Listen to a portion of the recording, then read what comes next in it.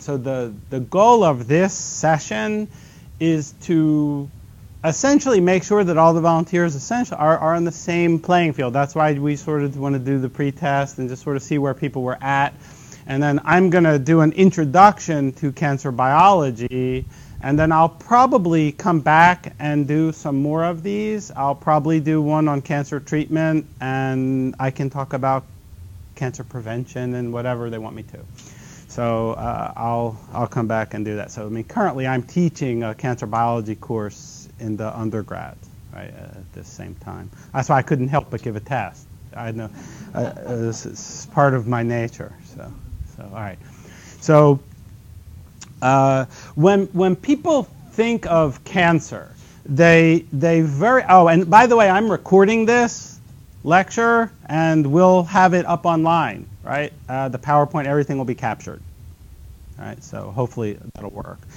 But when people think of cancer, they think of just cells gone wild, right? The cells, you know, it's like the spring break girls, same thing, right? They just go nuts, and everyone, you know, the cells are dividing and going crazy and out of control. And so the question then becomes, how wild, right? Like, what's really going on? And so a 1 centimeter breast tumor, a centimeter is about 1/2 an inch. And my wife was diagnosed in 1998 with breast cancer, and her cancer wasn't a perfect shape, of course, but at its biggest dimension, it was 1 centimeter, right? About 1/2 an inch. There's 2 point whatever centimeters in an inch. So how long had that cancer been in there? And it turns out that cancer is much more complicated than people think, and that it takes years for a cancer to reach that size.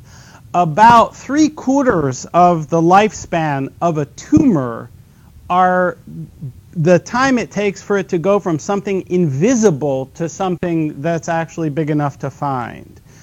The rest of that time is actually very short. Right? So we only see them once they've been around a long time. There's a lot of changes that occur in that time. My wife is fine, by the way. I always forget to say that, and people freak out. She's great. She retired. She's at home. She's happy. All right. But that tumor has been around a long time.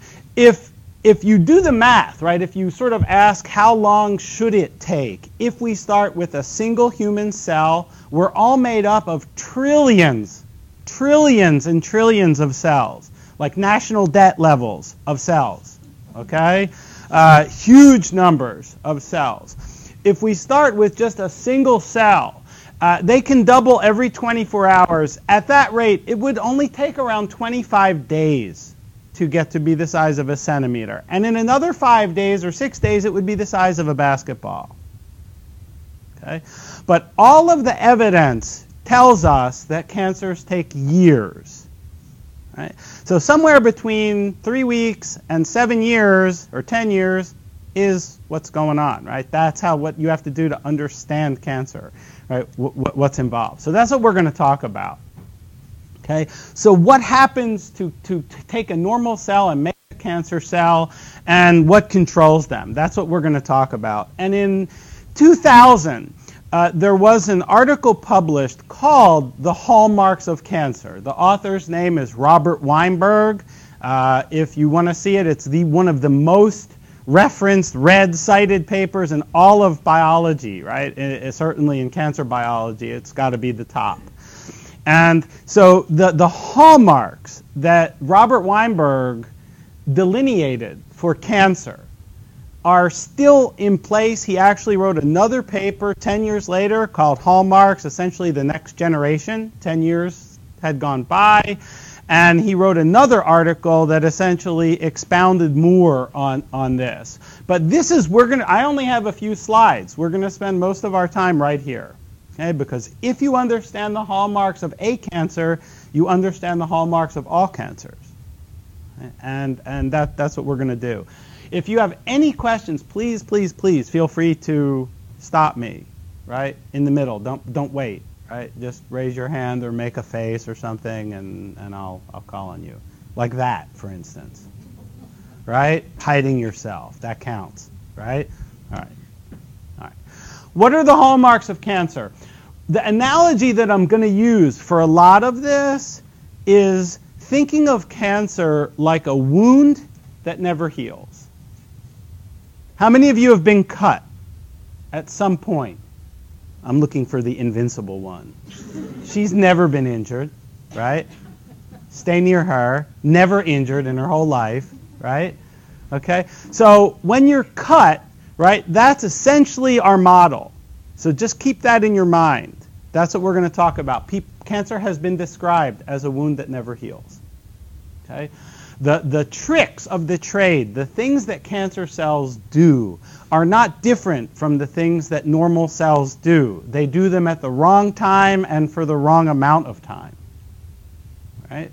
But it's essentially reaching into an old bag. It's not like they have all kinds of new things that cancer cells do. All right, so let's do the first one. Self-sufficiency. There's not 1,000 of these, by the way. There's only like 6. Okay? The first hallmark, self-sufficiency in growth signals. That's a fancy way of saying it, but what does it mean? You're gardening, if you're me, right? You're out in the yard, you're gardening. Your skin's job is to protect you, cover you up, right? Keep the outside outside, the inside inside. And you cut yourself, right? You hit a rock or something happens. With me, that always happens, right? So you get cut. So the cells that were making that covering, right? This is called your epithelium. Skin is epithelial cells. 80% of cancer happens to come from epithelial cells, okay, of some type. So these cells were just sitting there. They weren't dividing. You cut yourself. The first thing that happens, bleed. Everyone says that. What really happens first? You curse, right? Yeah. Well, depending, right? Yeah, sure. Some come out with a horrible exclamation. Oh God, what did I do to myself? All right. So you cut yourself, right? So you make an opening, right? The cells weren't dividing. After you bleed, what happens? You clot, right? If you have platelets, right? Everything's cool. You clot. Now the platelets release a protein that goes out. Now we have an opening in our shield, right? That the platelets produce a signal. Doesn't matter what it's called, right? A protein, it's a signal that goes to the other cells in the area. And it tells them, we have a gap, right? We have an opening here. You guys better divide. You better reproduce because we need to fill in that gap. Okay? Normal cells will not divide unless they're specifically instructed to do so. Right? They must be told to divide. In this case, the platelets release that protein that says you guys need to divide. Okay? Cancer cells divide when they're not supposed to. They divide on their own. It's not that they're completely independent. It's that they will either make their own signals or they break a system like a gas pedal. Instead of having to put your foot on it to go, it actually just like putting a brick on it. It's broken inside, right? And we'll talk about that a little more. But they get their own, they become self-sufficient. They're no longer reliant on external signals to grow. Does that make sense to everyone? So that's what they do that's wrong. They become self-sufficient in growth signals. Now, let's go back to our wound. The cells are dividing. What happens? You get a scab. Absolutely. You clot, you get a scab, and then the scab falls off, right? And what's underneath? Pure new skin. Does it pile up? Does it keep dividing and dividing? No, you get a sheet, right? You replace the sheet. You fill in the opening in the sheet. Does everyone get that? Why do they stop? They stop because they bump into each other, right? First of all, the clot's gone. The platelets are gone. The signal is gone, right? So I'm no longer being told I should divide. The second thing is that these cells are reaching out and they hit other cells. It's exactly what it is. It's a physical thing. I'm not making that up. That's what they do. They touch each other. And if they're touching on all sides, they know that there's no place to go. Why would you divide, right? You have filled in that opening, right? You now have completed that. Job done, right? Cancer cells will ignore that, right? They ignore the signals that say stop dividing. Insensitivity to anti-growth, right? And what they'll do is they'll pile up on each other. Right? That is one of the reasons that you get a tumor. Tumor means what? What does tumor mean? Does anyone know? Greek, Latin? Swelling. Tumor, color, dolor, right? Those are the old, the signs of inflammation, right? Tumor means swelling. And they pile up on each other, and that's how you start to get a mass, right? Even though they should stop, they don't. Right? They're broken in that, right? Okay. Yeah. Is that the same principle with like a keloid? The keloid, the skin is growing over skin over skin. Yeah, it grows. But that's a benign condition, right? A benign, and I'll define that for you. But yeah, anytime they start to pile up and you get growth when you're not supposed to, even a wart, right, where the skin is growing, and that often can be triggered by viral infection, right? HPV causes warts and stuff like that, right? But yeah, anytime something piles up like that, right? Is the result always a tumor? No. You have to do all of these, and then you actually can get a mass. Yeah. Okay. So now we have, and you look around the room, we have young people, we have old people here. We know that humans have a lifespan, right? And just like humans have a lifespan, it seems to be pre-built into our cells. Our cells have a limited number of times that they can die. Okay? And it's actually has a name for it. It's named after the guy that discovered it. If I discovered it, I would definitely name it after myself, but he did it first, right? It's called the Hayflick limit, right? Named after Leonard Hayflick, the guy who first saw it. And it turns out that a cell will only divide about 50 times. That's it. You come in with a clock, right? 50 times is how many times you get to divide, plus or minus, right? But 50 times. And so an example of that, just to visualize it, if I took a Q-tip and I got cells out of a cheek of a baby, right? And I put them into a dish and I let them grow, they're going to fill that dish just like skin, right? They're going to fill it up, and we take them out, put a few in another, they're going to spread again. And if we count how many times did this cell divide before it essentially stops, the answer is going to be in the 40s, right?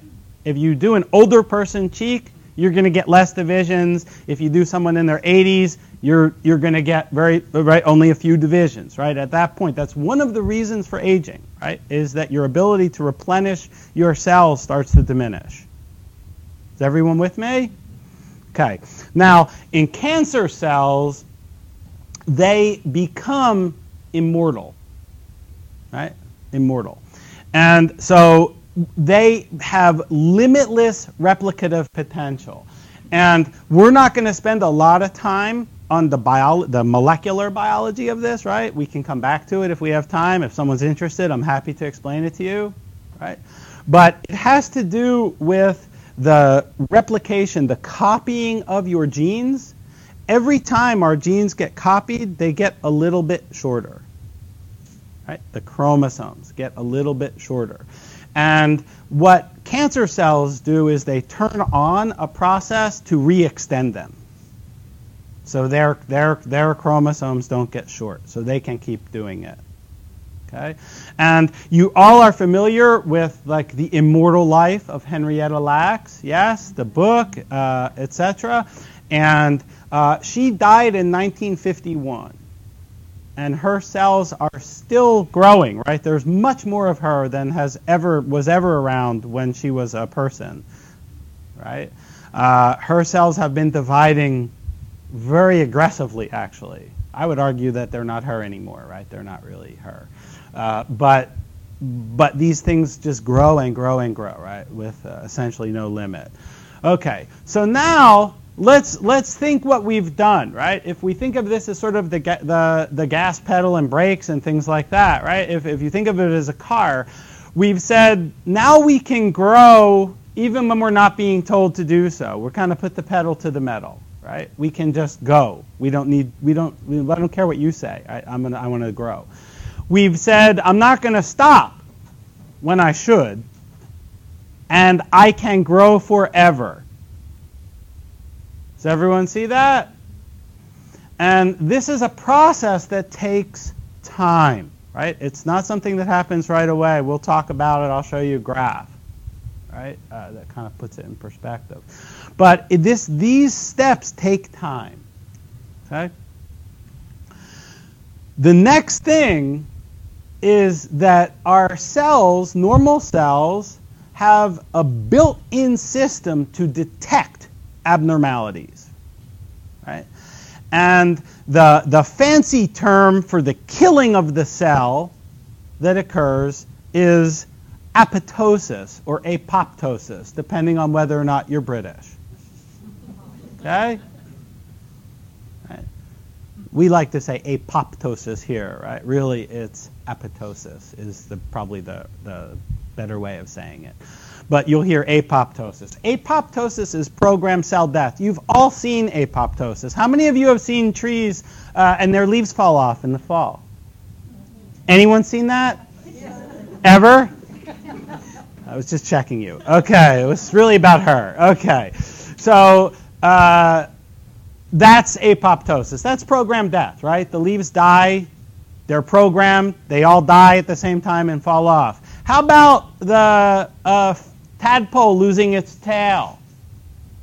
Right? Don't they have tails? And then they take that tail in, it goes away, and they get legs, right? That programmed death, it also happens in the webbing between our fingers and babies and everything else. That's programmed death. That's apoptosis. And the normal response in a cell, if there is damage, if the DNA isn't working the way it should, if there are signals being sent that shouldn't be being sent, the cell will essentially take itself out for the greater good, right? We have trillions of cells. So let's say in your brain, you have 100 billion cells or whatever it is. 100 billion minus 1 is still a pretty big number, right? And maybe you'll just make a new one, right?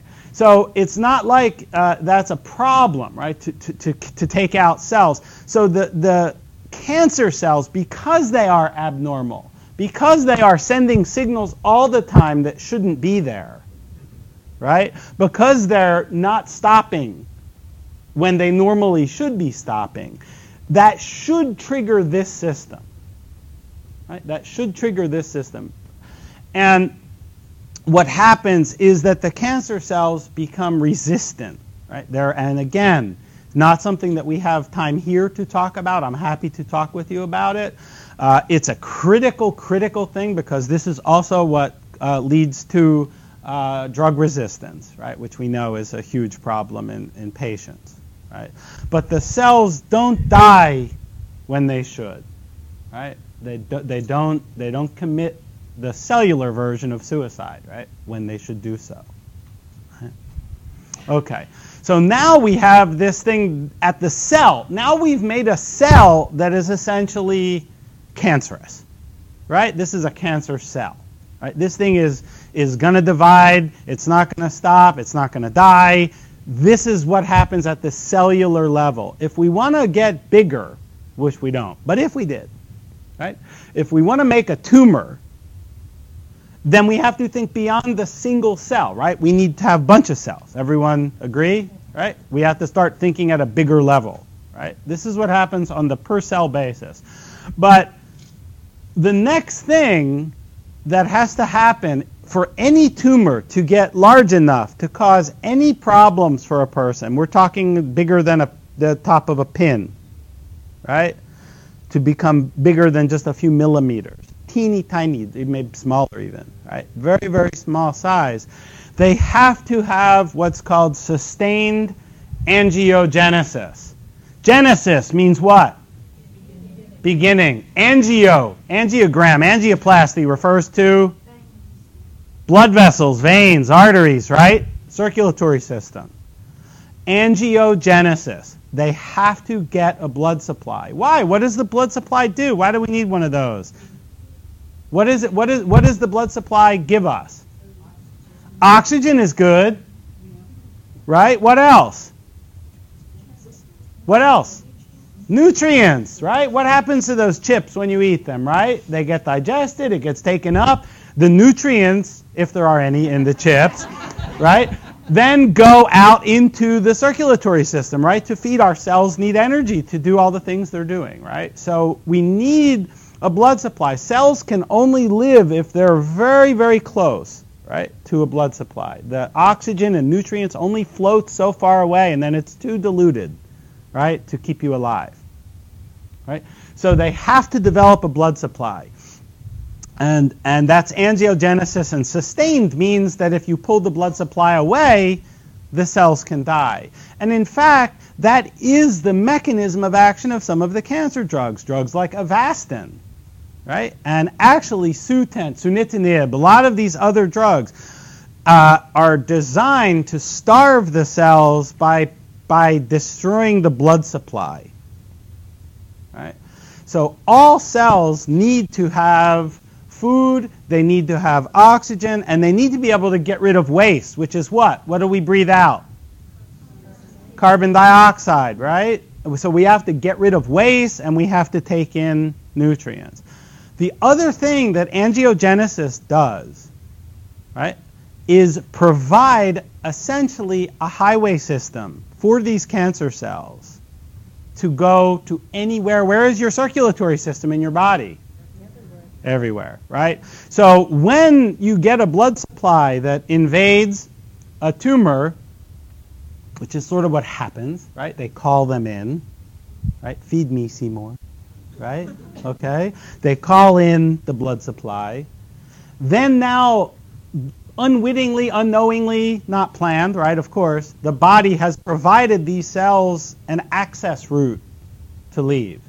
In addition to the circulatory system that we have, the blood system we have in our bodies, what other system do you have that goes everywhere? Nerves, absolutely. There's another circulatory system, the lymphatic system, right? Lymphatic system. So what is the lymphatic system? People hear of lymph nodes, but they really don't know what the lymphatic system is, right? So it's every bit as pervasive as the circulatory system. If I were standing here and I were evaporated, you know, some new military weapon, right? If I was obliterated except for my lymphatic system, you would still be able to see everything, right? You would know exactly where I was, right? It's very extensive. It's everywhere. And what happens is, you all know that you have blood pressure, right? Well, that pressure in your blood vessels pushes fluid out of the vessels, and that fluid then gets absorbed back into the lymphatic system, and then it gets collected. It goes through lymph nodes. You certainly have all heard of lymph nodes, which are grape-like clusters in the lymphatic system. It drains. You, of course, know this better than I, many of you, that you have lymphatics under your arms, in your pelvis, etc., right, in your neck. Those lymphatics then, that fluid gets dumped back into the circulatory system right under your clavicle, right? They join back together, and it puts it back in, and everything starts over. The lymphatic system also is full of a lot of lymphocytes. Cyte just means cell. Lymph means they live in there. Lymphocytes, good name for them. Right? And those are immune cells. Okay? All right. And can cancer move through the lymphatic system? I think you'll be able to answer this one. Yes. Right. So it can go either way. Right? Cancer can get into the blood system and move around, or it can invade and move through the lymphatic system. Okay. Number 6, tissue invasion and metastasis. Okay? Technically, it's not cancer. It's not malignant, and I have this up on a later slide. I don't know if we'll get to everything. It's not cancer unless it invades, unless it spreads, right? So ductal carcinoma in situ, the breast cancer, right? People say they have breast cancer. That's not technically cancer, right? It hasn't invaded. It has a very high likelihood of invading, and so people have it removed because you don't want it to spread. But it's not technically. Technically, when something starts to punch through the area in which it first arose and starts to spread, that is when something becomes cancer. So tissue invasion and metastasis. When you're healing, we go back to our wound, right? When you're healing, you had an empty space, right? First, you have to lay down some proteins for the cells to crawl on. They walk. Don't they have to move and spread? Right? They have to, right? Otherwise, how do you get from the edge to the middle, right? They have to move. And so cells can do that, right? That's a normal thing for cells to be able to move around and crawl over sort of this mesh that's in between that holds us together. So that's a normal thing. But with cancer, of course, this tissue, what they call, the fancy term is remodeling. Not the kind of remodeling that we like, right? But they're breaking down and rearranging things constantly, and they're able to crawl. Metastasis is really the major killer, right? Metastasis is the source of 90% of the deaths that are associated with cancer. Right? You all are familiar with the difference between morbidity and mortality. Morbidity is sickness. Mortality is death. Right? So the mortality associated with cancer, 90%, 9 out of 10 cancer deaths are caused by metastatic growth. Right? There are cancers which can be lethal in their original location. Brain cancer, a great example. Right? There's not much room up there. Pretty important organ for most people. Right? And so obviously you have to, it can cause major problems without going anywhere. Right? But for breast cancer, which is so common, I mean, this is one that we're all very familiar with, millions of survivors of breast cancer just in the U.S. alone. Right? Breast cancer, what happens if you take your breast off? If you're a healthy woman, you have your breast removed, do you die? No. Do you need your breast to live? No. Absolutely not, right? It's a blob of fat. Highly glamorized, but a blob of fat nonetheless, right? And so it's a blob of fat. The function of the breast is to deliver milk, right, to a baby, should you have one. That's what breasts are for, right? They're not vital to life. So breast cancer in itself, in its original location, will not kill you. Right? The problem comes when it moves. Okay? So metastasis, understanding it, preventing it, detecting it, etc., is critical, right? And it's actually one of the hardest things to tackle. But that's a critical thing, right? Metastasis. Just to a couple more things about this. One, the process, the movement of the cells from point A to point B is called metastasis with an I. Right? I just want you to, I'll be a little technical here. That's metastasis. When you get the growth in that location, right? Now we're looking in point B now. That's called a metastases with an E. Cis is the process. It's metastatic. It's metastasis. It's metastasizing.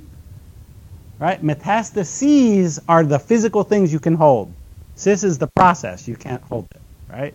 Metastases are the growth. Just so you know. Right? Just so you guys all understand. Of course, what do we really call them in the clinic? Mets. They just call them Mets. Right? That's what people say. Mets. Okay. All right. Now, one more question. You have, and this was off of your thing here, right? What we did. Have you ever seen the movie Dodgeball? Yes. Anyone seen that? It's very funny. If you didn't see it, you should. It's silly and very funny. I love it, right?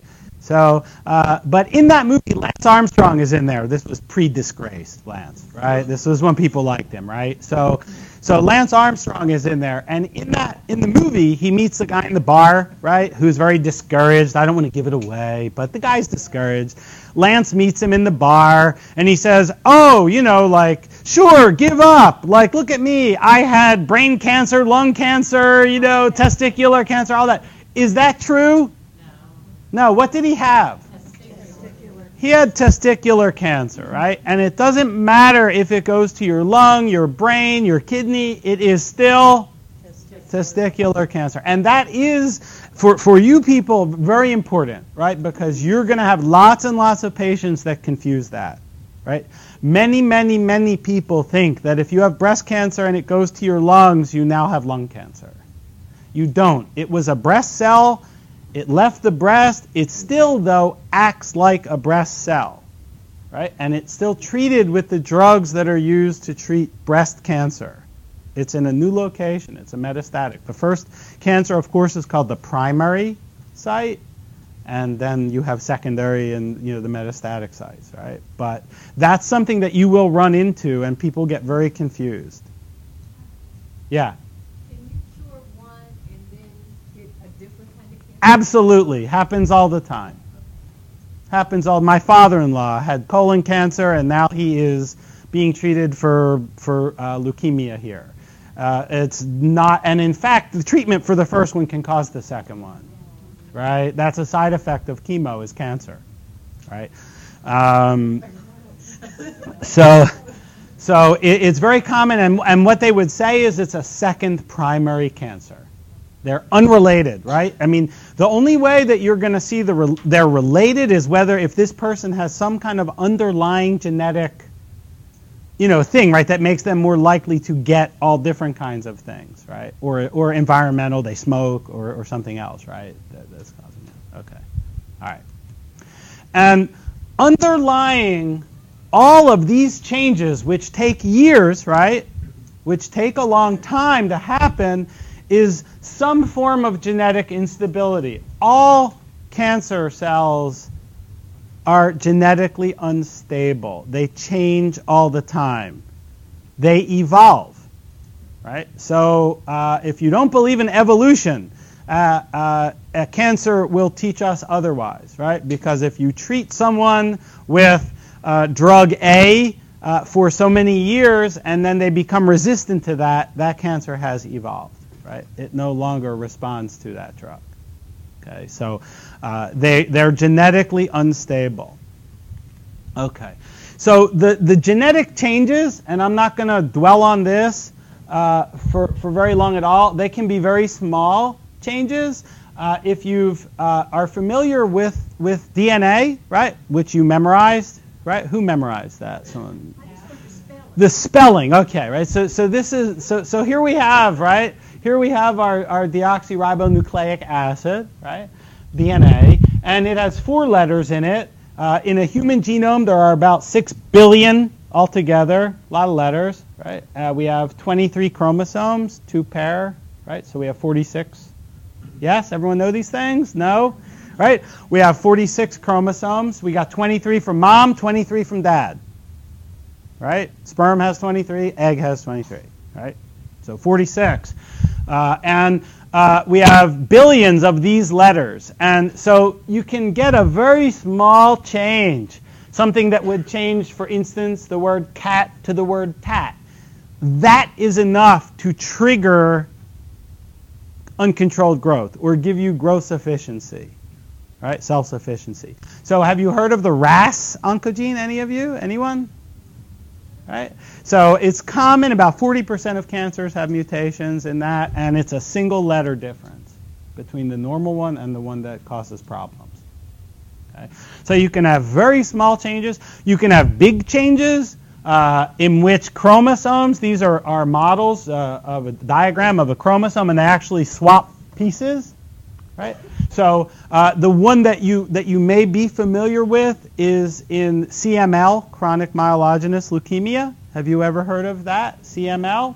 Right? So in that cancer, there is a very particular swap of information between chromosomes 9 and 22. And when they do that, at the junction, right here, right at this junction, you actually join two parts of this information together, and that new information is what encodes the problem-making thing, right? So, but the bottom line is you can have small little changes, big changes, and then sometimes the changes, we're now learning more and more about this, is that the changes can be very subtle, right? And these are called epigenetic changes. That's very technical, and you can forget that immediately. But epigenetic changes, they're very, very common now. Now we're learning, like, for instance, if your mother smokes, that your grandkids can have problems, right? If you smoke, it's your grandkids and great-grandkids because of epigenetic. Epi means above, and epigenetic means above the genome. And so they're very small changes, and the analogy that would work pretty well would be like this. You take the word cat, and you don't change the letter. It's still a C, but it's a little different looking. And that information is interpreted differently. Right? So very, very subtle changes, teeny tiny little changes, right, can cause it. So what are we changing? Well, what causes these changes, right? So cigarettes, tobacco, we know that, right? Tobacco certainly is the major mutagen, right? That's our tobacco alarm. No problem. I hate it too. I always have alarms go off when the T word. Yeah. All right. So cigarettes, right? Chewing tobacco, any of those, right? Huge, huge problems. The tobacco smoke contains chemicals which alter those letters, right? And we know that all you got to do is make a teeny change in the wrong place, in the wrong thing, right, to cause problem. You can have environmental chemicals like asbestos, right? You're all probably familiar that asbestos is associated with mesothelioma, right? And the actor, who was he that went used to drive in the desert all the time? Was that Newman? Or it was not Newman? It was one of them. Oh, Steve McQueen. Steve McQueen, right? And he used to go in the desert all the time, and where he rode, there was a lot of asbestos that was being thrown up in the air, and he breathed it in. And it causes cancer. Radiation from the sun, major risk factor for skin cancer, including melanoma, right? The one that causes the most problems. Tanning beds are now classified as a carcinogen, right? Class 1, horrible thing to do. Medical exposure is thought to probably increase your risk. So people that have repeated CAT scans, X-rays, and things like that, it's all cumulative, right? So you don't want to have it unless you really need it. Mistakes by the cell, that is, caca happens, right? Mutations just happen, right? Spontaneous mutations. They're very common, more common than you'd think. I mean, thousands and thousands per cell per division, but most of them are fixed, right? We have built-in checking. Most of them are fixed, but it's very common. And then there are viruses that are associated with cancer. So one of them is hepatitis, right? Hepatitis B, hepatitis C, long-term infection. The thinking is that most cancers, one of the commonalities of cancer is inflammation. You familiar with that? Right? So inflammation underlies most, if not all, right, cancers. And so when someone has hepatitis, it's not hepatitis for a week that's an issue. It's having hepatitis for 20 years that's an issue, right? And so the cells are infected. They're dying. Your immune system is trying to fix that, and the way it tries to do that is by producing lots of toxic chemicals to try to get rid of the virus. You have cells that are dividing rapidly, right, making copies of their DNA very rapidly in the presence of chemicals that can cause mutations, changes in the DNA. That's a recipe for disaster. Do you see that? Right? So what other inflammatory diseases, for instance, are associated? Colitis, Crohn's disease, right? Huh? Arthritis I've not seen, because arthritis is in the bone, and the bone isn't dividing the same. But like, that's a good thing, and I wouldn't be surprised. Even prostate cancer, obesity actually, just being heavy increases amounts of chemicals that are associated with inflammation. So it doesn't have to be a major inflammation. People think inflammation, they think red, pus, It doesn't have to be that overt. Right? It doesn't have to be that severe. Okay. That's the human papillomavirus, right? So HPV works in a different way. So HPV causes probably all, very close to all, of cervical cancers. It causes at least 90% of anal cancers, and an increasingly, right? I mean, this is an epidemic. I mean, the word is epidemic, of throat, mouth, oral cancers, right? All of them sexually transmitted, right? Oral sex, anal sex, vaginal sex, right? All of those things happen. All of those things can transmit the virus. And HPV, again, 80% of American women will be infected with HPV in their lifetime. 80%, okay?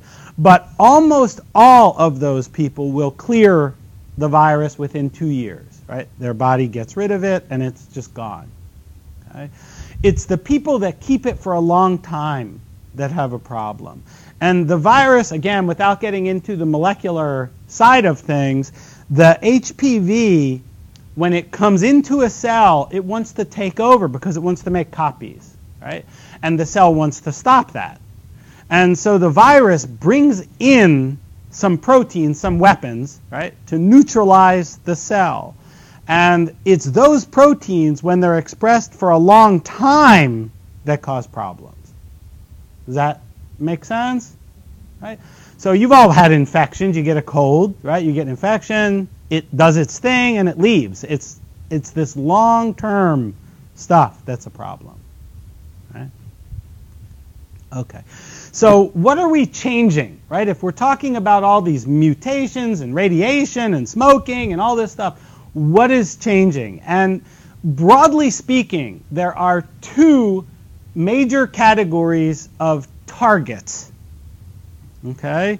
The human genome, all those 6 billion letters, right, altogether encode about 20,000 genes. And a gene is something that just is a functional unit. Just think of it like a bead, in a thing, right? That's a functional, you've got about 20,000 of those. And these two kinds of genes are the subset of that 20,000 that seem to be most important in cancer. This is what changes when we have a cancer. So there are tumor suppressors, and their normal function is not anything to do with tumors. Right? That's not a normal process, right? That is, they're known as tumor suppressors because their normal activity is to essentially act as cellular brakes, right? Their job is to stop cells from this endless division, right? They're the brake system of the cells. They regulate cell growth and division. They're involved in DNA repair. So, for instance, the DNA repair tumor suppressor that you're familiar with is BRCA. Right? The BRCA genes, BRCA1, BRCA2.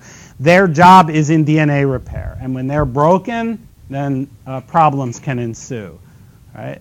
They're also responsible for this apoptosis, this cell death thing. So again, you could see that if you break one of those, that is, you destroy something that's supposed to be causing this death, that now the cancer cell has an advantage, right? So tumor suppressors, their job is negatively regulating cells, right? They're killing them. They're saying, whoa. Okay, they're the brake system. The oncogenes, or better named, really, the true name for the non-defective form, the real form, the functional form, they're called proto-oncogenes. Okay? But these genes, call them what you want, these oncogenes, their function in normal cells is the same as it is in cancer cells, which is to stimulate cell division. Right? They act as a cellular gas pedal. they do exactly the opposite. They enhance survival. They are the genes that are facilitating, enabling angiogenesis and invasion. And the ones that you are probably familiar with, or most likely I would say familiar with, are HER2, right, which is this antenna that's on breast cells that receives growth signals.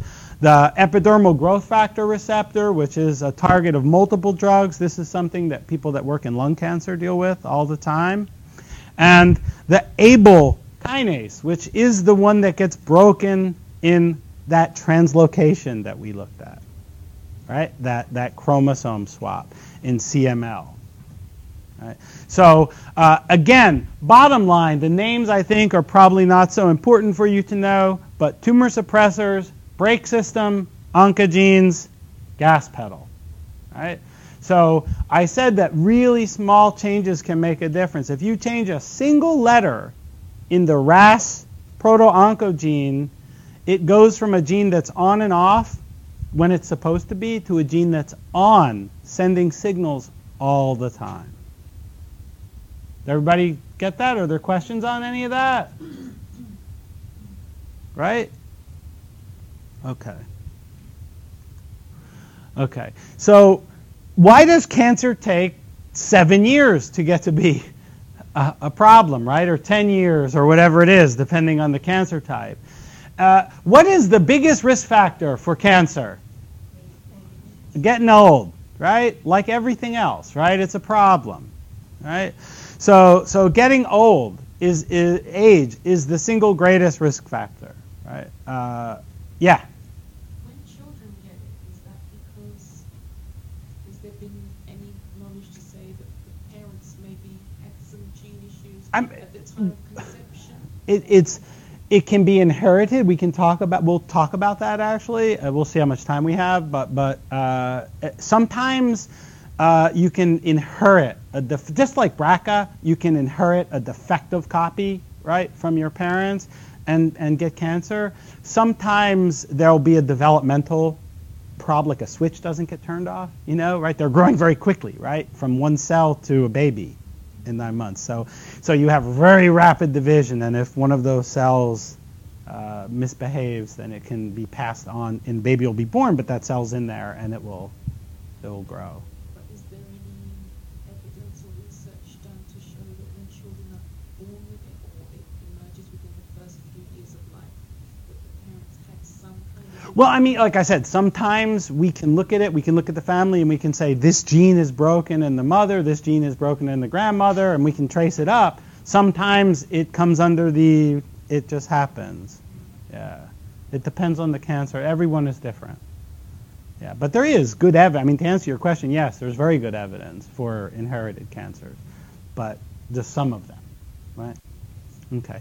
So the studies on big populations show that it takes around 5 or 6 genetic changes. So we got to take, of those 20,000 genes that we have to break we have to put the pedal to the metal, right? We have to turn on some of those oncogenes, and we have to kill the brakes, and we have to stop cell death, right? And we have to live forever, right? We got to do all those things.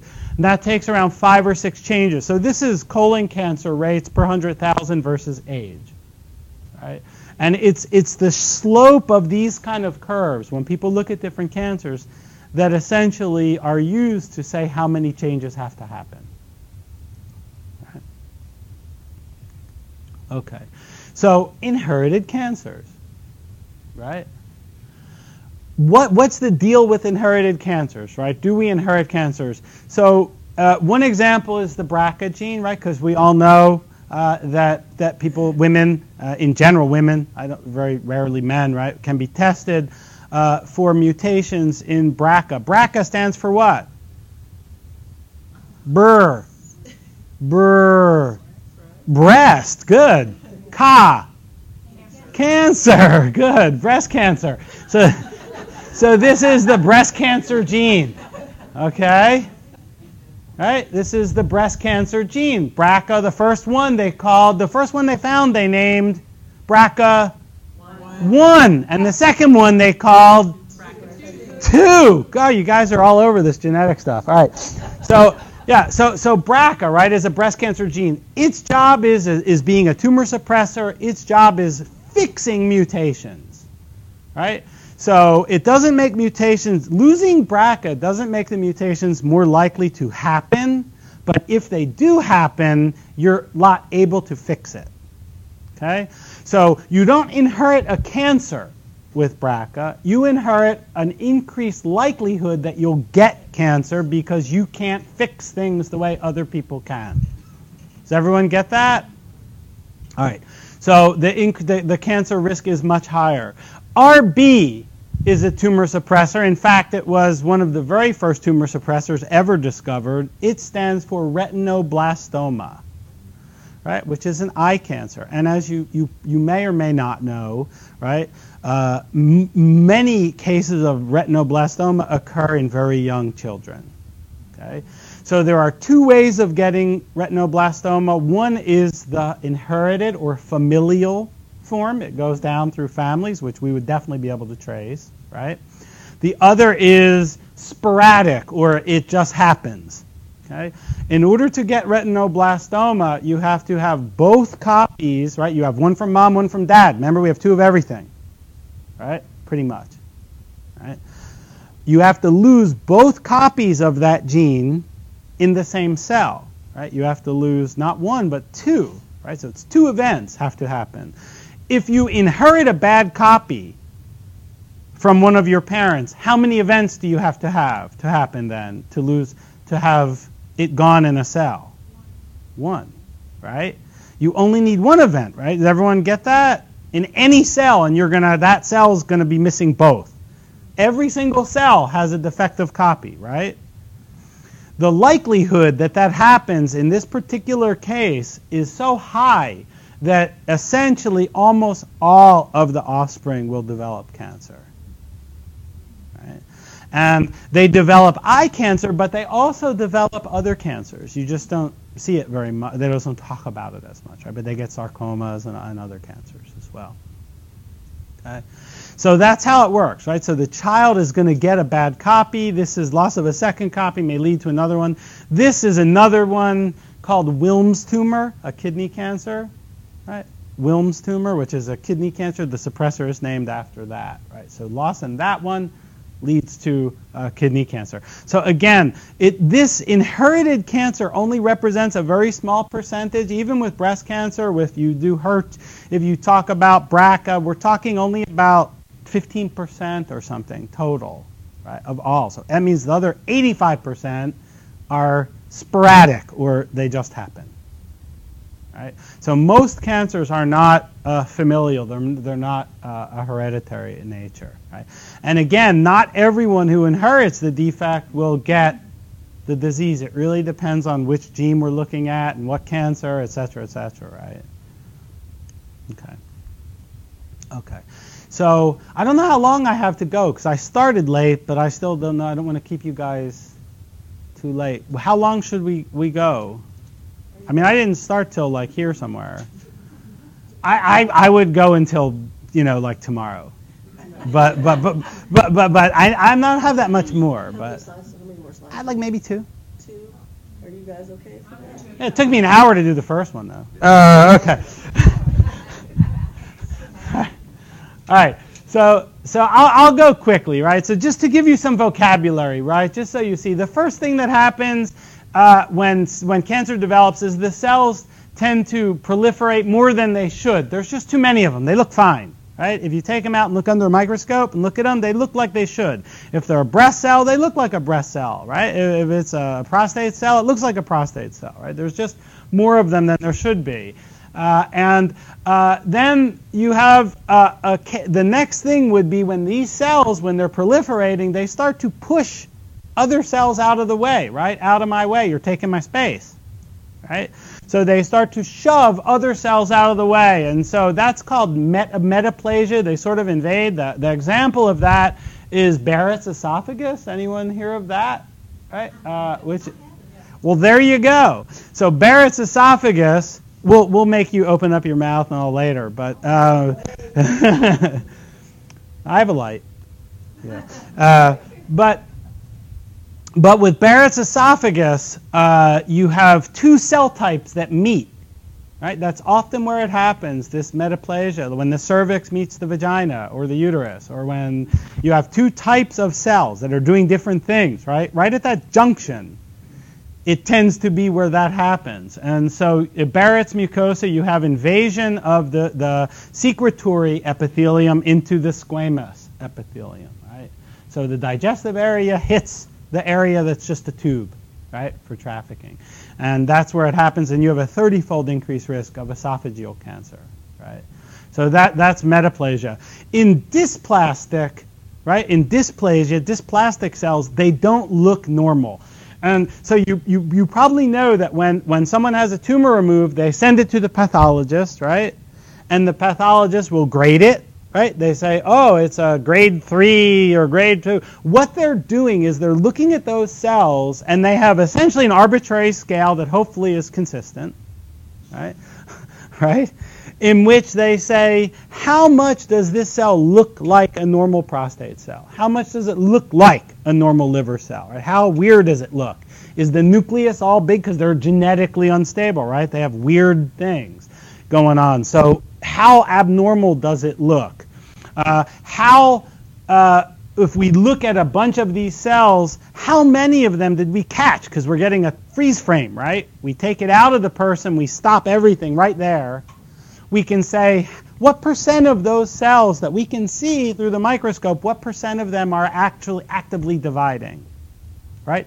That is called the mitotic index. You may or may not have seen that on a pathology. It says, oh, very active, right? Very actively dividing cells, right? Is this the relative number of the tissues? How weird, essentially, how weird does it look? Okay? But in dysplasia, they tend to look abnormal, right? That's abnormal cells. Okay. Now, just again, more definitions for you. A benign growth does not invade neighboring tissues. We already said that a benign growth can kill you, right? You can have a brain cancer, it's benign, and it can cause death, right? Brain cancer actually doesn't metastasize very much, right? It causes death because it's in your brain, right? Can benign growths get big? Yes. They can get massive. For some reason, it always happens to some woman in the Ukraine or somewhere, right? It's always Eastern Europe. I don't know why. But they come and they have these 100-pound tumors. You've seen these pictures, right? You see the stories. Someone who has a 100-pound tumor, you can bet that's a benign growth because you don't get a cancer that big that's malignant that isn't everywhere and going to kill you, right? So they can get big, but they don't invade, right? They don't try to take over other parts, right? They tend to grow in places where there's a lot of space, like you get ovarian cysts, right, where they can grow and just push other things out of the way, right, or outside the body, right? But they can get big. A malignant growth is one that invades and moves to distant places, right? That's cancer, right? That's what cancer is. Now, quickly, I'll talk about the major types of cancer. 80% of cancers are carcinomas. These are the cancers that arise from cells that cover things, lining, skin. It's a lining. The ducts in your breast, right? They're tubes that deliver milk. Those cells that line those tubes are epithelial cells. That's carcinoma. Prostate. What does prostate do for a living? Does anyone know? Okay, I'm going to have to just go with you guys. Do you have any idea what your prostate's doing? Produces sperm. Yeah, well, it doesn't make sperm, but it helps. It makes the fluid that transports them, right? Right. So it makes prostatic fluid, right, which is most of semen, right? Is coming from the prostate, right? So the prostate is making fluid again, tubes, ducts, delivery system, lining. Okay, those are carcinomas. How about your colon? Is that a tube? Yeah, we're like donuts, right? It's just a little circuitous, right? But we're donuts, right? It goes in one end, comes out the other end, tube in between, right? How about lungs? Bunch of sacs? Okay. Okay, good. So these are derived from epithelial cells the size that line organ. Doesn't have to be outside. People think of skin, epithelium, they think this. These epithelial cells are all over, right? Okay. Sarcomas are cancers that are derived from muscle, fat, bone, or connective tissue. Right? Sarcomas, much less common. Leukemia, leuco means white. Emia means in the blood. White cells in the blood. Leuco. The bald eagle is leuco. Something or other. Leuco eagleus, something. I don't know. I made that up. Okay. But something with white, right? Okay. Leukemia, white cells in the blood. These are derived from white blood cells or their precursors. They look like that. Lymphomas are bone marrow derived, which leukemias are as well.